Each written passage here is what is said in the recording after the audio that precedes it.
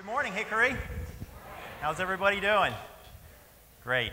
I'm going to extend what Stephen Horan was talking about in terms of movement, and I'm going to be talking more about the gazelles and the lions. In particular, I'm going to talk about birds and what birds can teach us about energy, and also what birds can maybe teach us something about faith.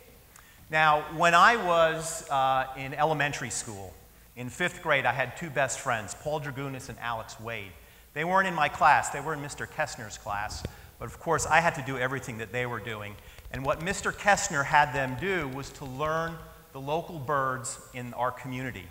So when we weren't sneaking out to the Copper Kettle at lunchtime going through the fence, in the afternoons we were actually bird watching. They had flashcards, and it was really a fun thing to do. And my father encouraged this. We used to go down to Leeds Pond. This was in Port Washington, New York, and look at some of the birds that were showing up in July or August. And here's one of the species, a great egret. And I realized after I went to college that I actually could study these birds in graduate school and make somewhat of a career of studying them. And they're the two species, the great egret and the snowy egret. And these birds were almost decimated in the United States at the end of the 1800s and the beginning of the 1900s because of the millinery trade. The millinery trade is the women's hat industry at the time, and the word egret actually is named for the plume that comes out of their bodies during the breeding season, and these go very well into women's hats. So people would go into breeding colonies while chicks were being raised and eggs were on nests, etc., and they would just go in with a shotgun and just blow them away. And so the birds almost became extinct, and it was actually kind of the carnage that came from this activity that not only started the Lacey Act, which made it illegal to transport these plumes across state lines, but also the National Audubon Society began as a result of protecting these birds. So I had chosen a group of birds that actually sort of had a history in the United States. Today, if you search on Google under, say, the word wetlands, you almost invariably see an egret. So they have become emblematic of wetlands and of conservation.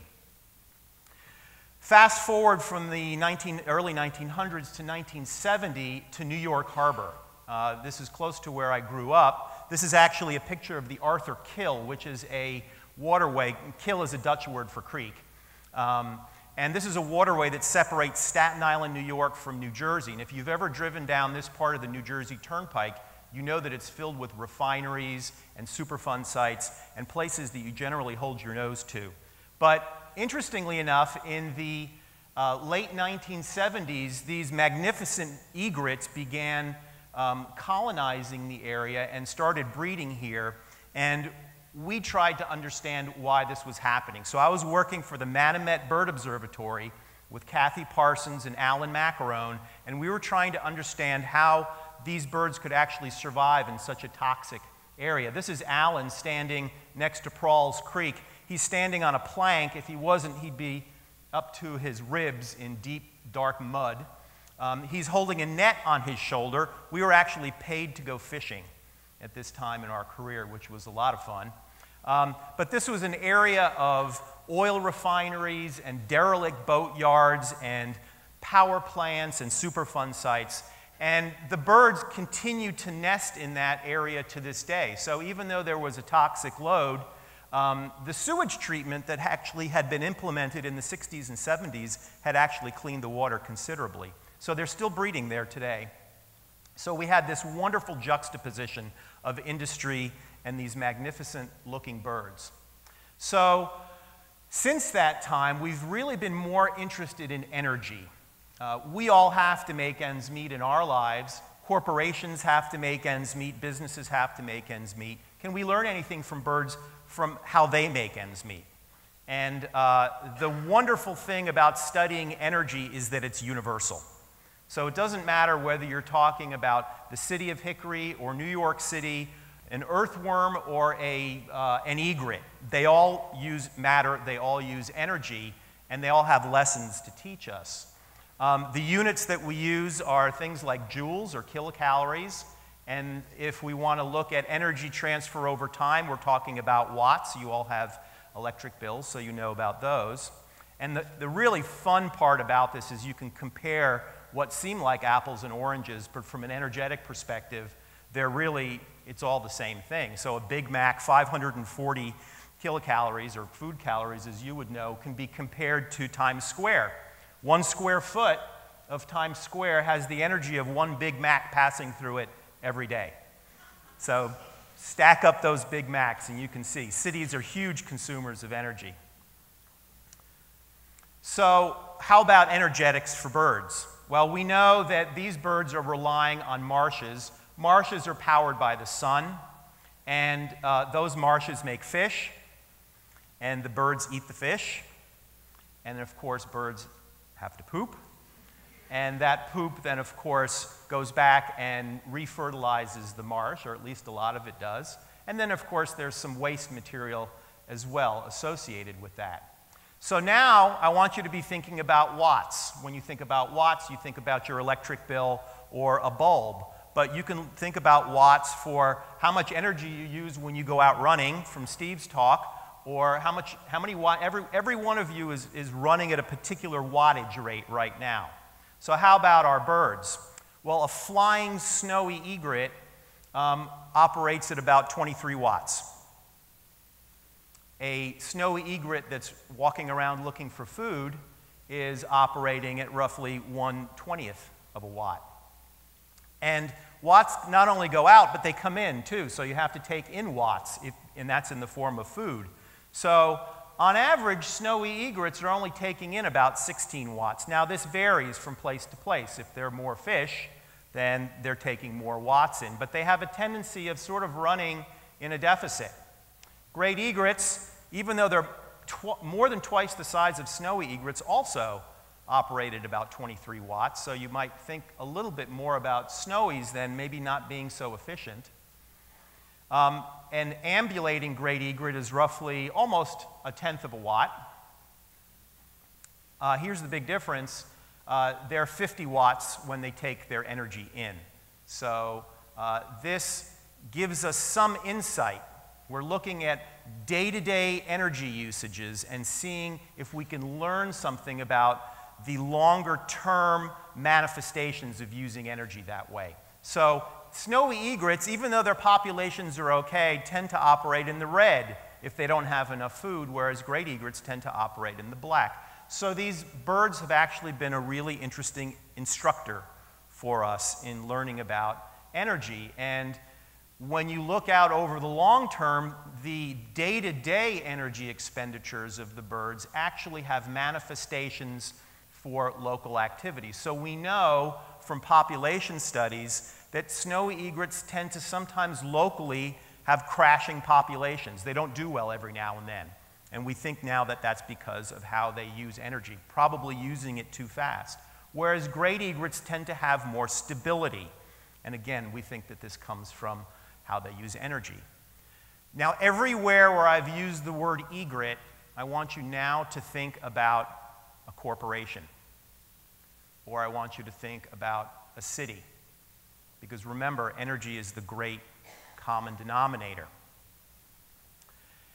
Who has taken the lesson from wildlife and from ecology and actually put it into corporate practice? Here's one fellow, Ray Anderson, the late Ray Anderson. Fascinating guy, came to Hickory about 5 or 6 years ago to talk here. He was an engineer. He was a self-proclaimed pillager of the earth. He was in the carpet industry, and carpet is highly petroleum intensive. And then he did a radical thing. He started reading ecology textbooks. And being a scientist, he was able to absorb this. Completely changed his corporate structure, all the way down from the size of pipes to having people go out into nature and study color patterns in nature and bringing them inside. He not only became more profitable, but he became a real beautiful example of how we can learn from energy that I study with birds, but it could be almost anything. This has really taken hold. There's a group out in Montana, Janine Benyus, who is a real oftentimes contributor to TED Talks, has done a number of these things, and they call it biomimicry. Biomimicry is learning how to do human things, whether it's designing products or running corporations, being inspired by nature, because nature has been doing these things for quite some time. How does our system work? How does our economy work? Can we learn anything from what I've been talking about? This is basically our production system. We have raw materials, we have energy. Energy always goes one way. It goes from useful energy to unuseful energy. That's the second law of thermodynamics. Matter in ecosystems always goes round and round. Well, what we do is we take raw materials, they go to factories, factories produce products, we pay for them, but they're really just designed to be thrown away. So rather than circling around, our matter just goes into a big waste pile, whether it's in the earth or in the air or in our water. So the problem here is that matter is flowing one way, whereas in ecosystems it really circles around. And I think it would be a fantastic idea for any serious business school or corporation to have a professional ecologist who's trained in energy to be on staff. I could just see the seminars every Friday afternoon. You're making whatever it is you make, and then your ecologist comes and talks to you about the energetics of termite mounds. I just think it would be a great way to get people thinking different ways. New ideas bring in new ways of doing things. Every organism that's out there is an economy unto itself, whether it's a wasp or a bacteria or a tuna fish. And I also, now that I have this soapbox of TED, can also say that I think that anyone going into engineering or business should take at least one course in ecosystem energetics. It's the way energy and matter have been managed for 3.5 billion years. I think we can learn from that. It's been making widgets, it's been making services for a long, long time, so I think there are some really valuable lessons for us. This is how production happens in nature, and it's been happening this way for a long, long time. Can we remodel the way we run our economies? Absolutely. In a few moments, Barry Edwards is going to come up here and talk to you about the eco-complex. He and his group are actually putting together this concept that our economy should function like an ecosystem. So products should be rethought and redesigned to be reused rather to be designed to just go into the trash heap. And the waste material from one factory can be the raw material for another factory. That's actually how it works. And companies would be saving huge amounts of money by doing this. And I'm really excited about you hearing Barry's talk in a little while. Since this is the way we've been doing things in these linear fashions, we need to also think about how we teach things. In science, we operate under the reductionistic model. That is to say, to understand something, you have to break it down into parts and understand those parts. That's valuable. It's given rise to biotechnology. It's given rise to nanotechnology. Wonderful things, but it also has its limits because it keeps us from looking at systems, and it also isolates us from other disciplines. So yes, it's important to learn the ABCs of biology, physics, chemistry, business, economics, but soon after you get the basics, we have to break down the silos because the silos are what limit our ability to think outside the box and to come up with novel solutions to novel problems. The Earth is facing problems that have never been encountered before, and this is a real challenge for us. Now, I look at all of these things, and I look at what is it that motivates our movement? What is it that motivates energy? All these different things. And throughout this time in my scientific career, I've also been going through somewhat of a spiritual development. And I do believe that the prime mover is God. And for a long time, I struggled to reconcile my science with my spiritual and my faith belief. Until I read at the very end of the book of John, which says that Jesus did many other things, Jesus being there from the very beginning of creation. If every one of them were written down, I suppose that even the whole world would not have enough room for the books that would be written. So there's written scripture, which obviously is a source of wisdom and inspiration, but then there are all the other books that God made. The book of egrets, the book of bees, the book of bacteria, and the book of oak trees. And this was a justification that, yes, you can be a scientist and not have to choose between faith and science. Don't let anybody, if you're an aspiring scientist out there, don't let anybody tell you you have to make a choice. You can blend them really, really beautifully. And the wonderful thing about the way the world is made is that all the different species are cross-referenced through DNA and have been influenced by evolution. So they're all connected, even though they're all separate at the same time. The Bible is even clearer than that as to what we are to do with this. That's great for me because I'm a scientist. I like to study egrets. I think they can teach us about a lot of different things. But it's more specific than that. It tells us to go to the ant and consider its ways and be wise. So all those books are there as a source of wisdom as well. I love the quote from Job, but ask the birds. That's all I've been doing. Ask the birds of the sky and they will tell you. Or speak to the earth and it will teach you. How do you speak to a bird? How do you speak to the earth? It's called the scientific method. Of course, you can do it through poetry. But scientists ask questions every day.